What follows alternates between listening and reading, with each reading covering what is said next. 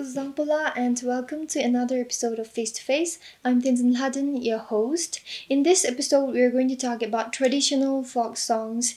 And when we hear about traditional songs and musics, 𝗙 Dawpel comes in our mind because he's not just an ordinary singer, rather he is a nation's treasure, and it is a great loss for us Bhutanese to lose a master of traditional musics and songs. So to portray him, we have Jigme Drukpa here. He's also a great musician. He is once a student of 𝗙 Dawpel. So let's ask him about him.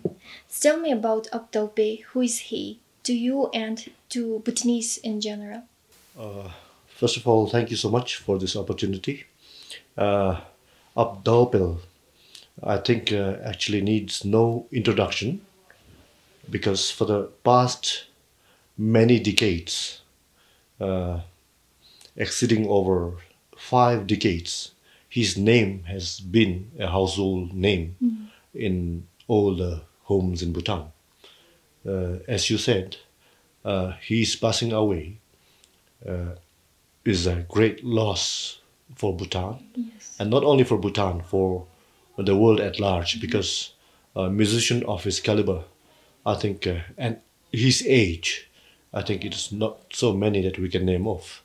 And rightfully, his loss or his passing away is a great loss for Bhutan.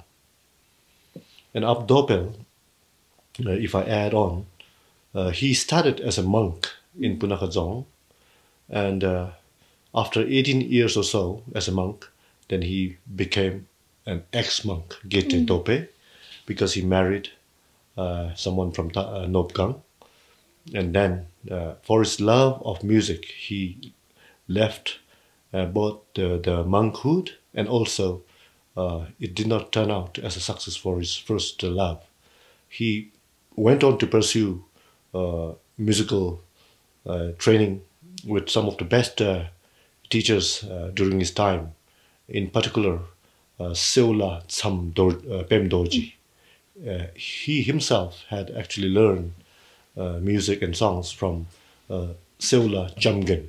So the story goes way back. Okay. So before becoming a musician, what was he into?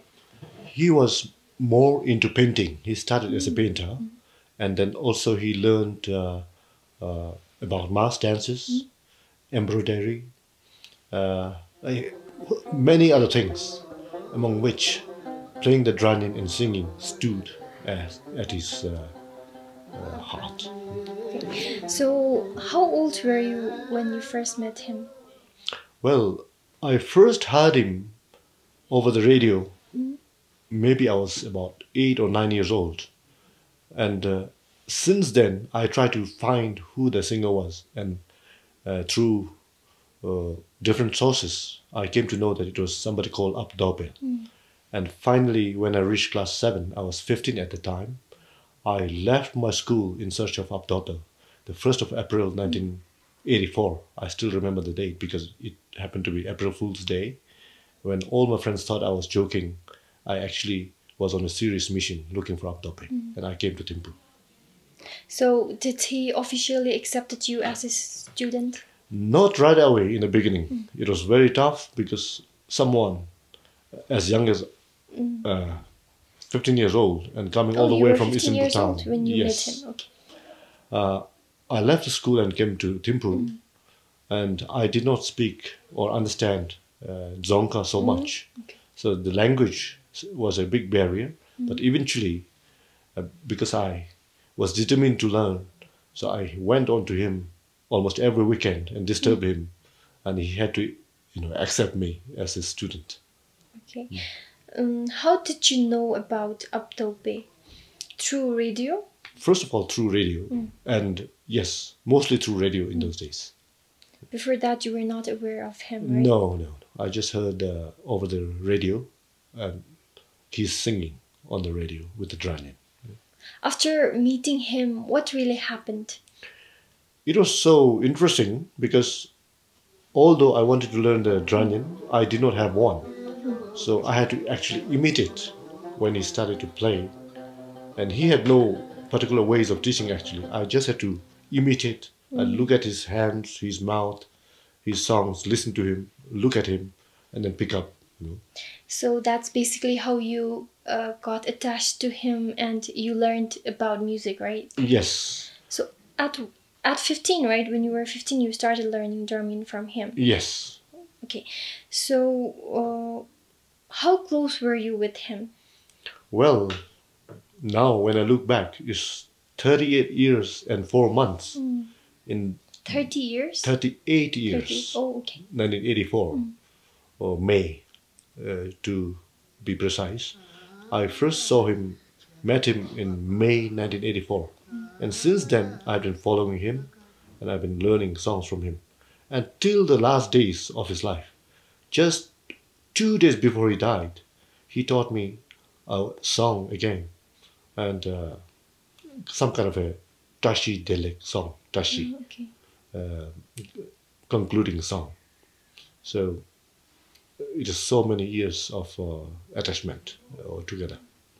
So it's a really long year of attachment together, right? Yes. So do you have any particular moment that you cherish with him? Oh, so many, of which our trip to Eastern Bhutan, because Appa had never been beyond Bhutan in his life, and in 2003 I was able to take him to a trip of Eastern Bhutan, including where we performed in Dashigang, in 𝗙𝗵𝗃 College, in Kaling schools, Wamrong schools, and including in my own village, my birthplace in 𝗏𝗏. So that trip, particularly at my home, he performed over 17 jungdras in one night. 17 jungdras in one night. Just one night? Yes. We started from about 6 o'clock in the evening and it went on till about 4:30 in the morning. After which I continued for all the people gathered there. Yeah, among the many moments that I cherish is when he was awarded the Druk Thuksey medal on 2nd June 1999 by His Majesty the 𝗙𝗶𝗺 for his musical achievements. It came out as a very special moment, both for Appa and for all the musicians in Bhutan, because he was awarded the highest medal for his accomplishments as a musician. And those kind of special moments stand out in my memory. So this particular moment was the most precious one that you always cherish, right? Yes. So I'm sure you must have learned a lot of things from him, but tell me about the thing that you learned from him which had changed your life. First of all, for me in my own personal life, Appa meant everything to me because music to me means everything to me in my life. I was in particular able to learn so many of the jungdras, especially from the Punakha, Talo tradition that he was practicing. So I was fortunate as an Eastern Bhutanese boy coming into the mainstream of the national songs, you call it, a jungdra. So in particular, I was able to learn most of his jungdras. So anything you want to say about him which is worth sharing with everyone? When things have come to an end, I think with his passing, as I started in the beginning, Bhutan has lost a great maestro of music. Yes. And this will leave a big void for many years to come. I'm afraid it may take many, many more decades for the likes of him to dwell on the Bhutanese soil again. So how do you intend to keep his legacy alive? Well, now it's almost 2 weeks since he passed away, and I have been reflecting, recollecting, and discussing, talking to my friends, and I came to a decision where I feel that I must initiate establishment of a foundation called Dawpel Foundation. so that his legacy can be carried on. So it's something that I really want to do. Okay. So you haven't started, right? Not yet. This is something you want to do? Yes. Yes. Okay. I basically hope everything goes as planned, sir, and best wishes for this. Thank whatever you. you are planning about. That's a really good thing, actually. So that's it for this episode. Thank you so much for your time today. It's a pleasure. Thank you. And to the viewers, please don't forget to like, share, and subscribe to our page. I'll see you all next week.